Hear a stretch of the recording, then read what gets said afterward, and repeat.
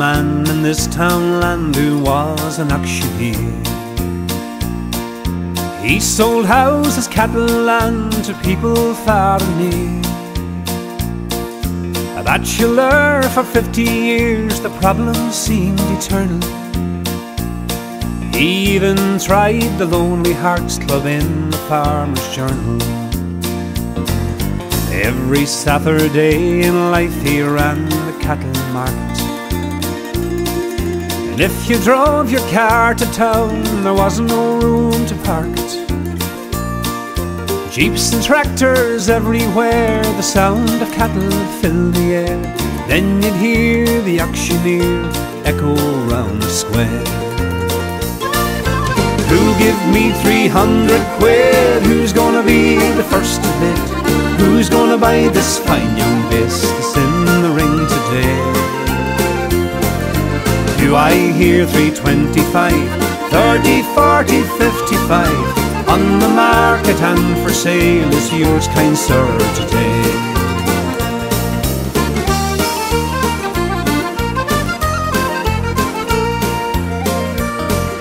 The widow Murphy down the road had 80 lovely acres, on her own for 30 years, but never any takers.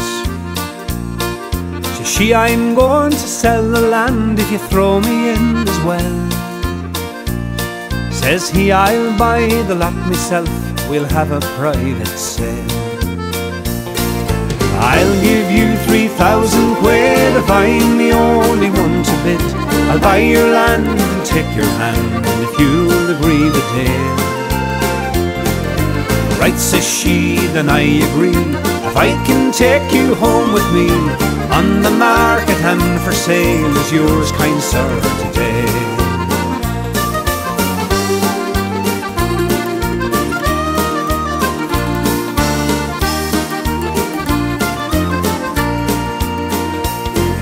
The auctioneer and his aging bride lived on the 80 acres, but it wasn't long before he had to call the undertaker.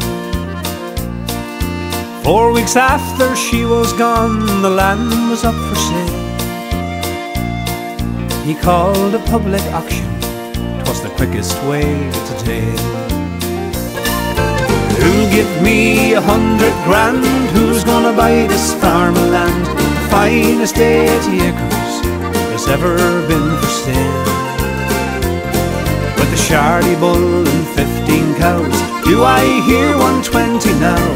On the market and for sale is yours, kind sir, today.